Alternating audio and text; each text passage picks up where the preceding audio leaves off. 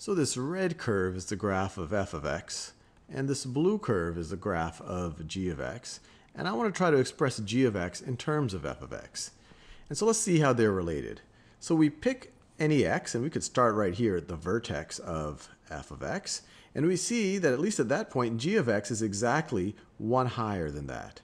So g of 2, I could write this down, g of 2 is equal to f of 2 plus 1. Let's see if that's true for any x.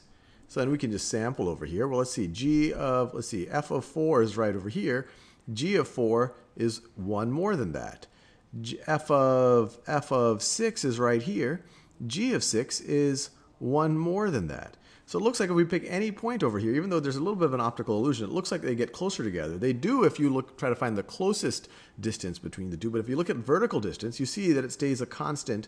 It stays a constant 1. So we can actually generalize this. This is true for any x. G of x is equal to f of x plus 1. Let's do a few more examples of this. So right over here, here is f of x in red again, and here is g of x. And so let's say we picked x equals -4. This is f of -4, and we see g of -4 is 2 less than that. And we see whatever f of x is, g of x, no matter what x we pick, g of x seems to be exactly 2 less. G of x is exactly 2 less. So in this case, very similar to the other one, g of x is going to be equal to f of x, but instead of adding, we're going to subtract 2 from f of x minus 2. Let's do a few more examples.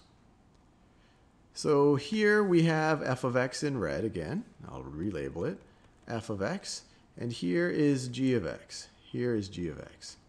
So let's think about it a little bit. Let's pick an arbitrary point here. Let's say we have in red here, this point right over there is the value of f of 3.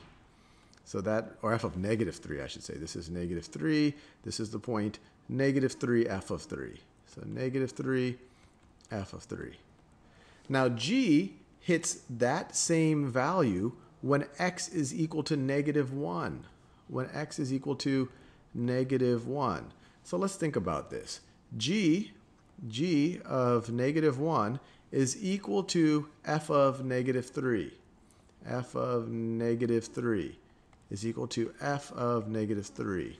And we could do that with a bunch of points. We could see that g of 0, which is right there. Let me do it in a color you can see. G of 0 is equivalent to f of -2. So let me write that down. G of 0 is equal to f of -2. We could keep doing that. We could say g of 1.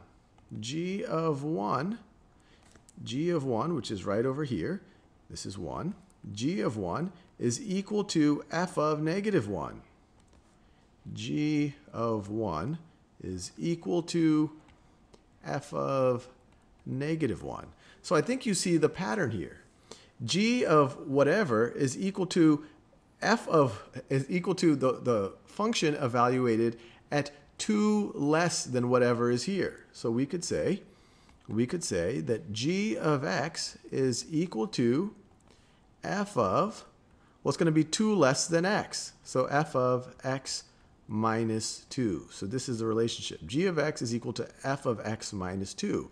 And it's important to realize here, when I did f of x minus 2 here, and remember, the function is being evaluated, this is the input. X minus 2 is the input. When I subtract the 2, this is shifting the function to the right, which is a little bit counterintuitive unless you go through this exercise right over here. So g of x is equal to f of x minus 2.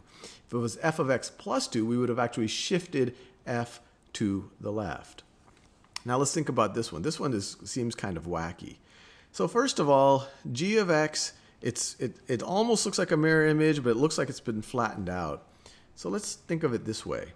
Let's take the mirror image of what g of x is. So I'm going to try my best to take the mirror image of it. So let's see, it gets to about 2 there. Then it gets pretty close to 1 right over there, and then it gets about right over there. So if I were to take its mirror image, it looks something like this.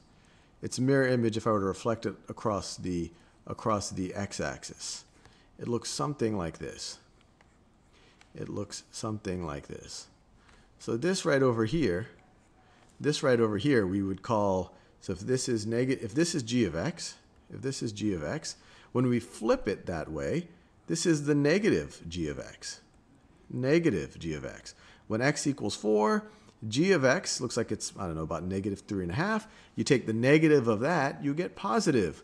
I guess it should be closer to, you get positive 3.5 if you were to take the exact mirror image. So that's negative g of x. But that still doesn't get us there. It looks like we actually have to triple this value for any point. And you see it here. This gets to 2, but we need to get to 6. This gets to 1, but we need to get to 3.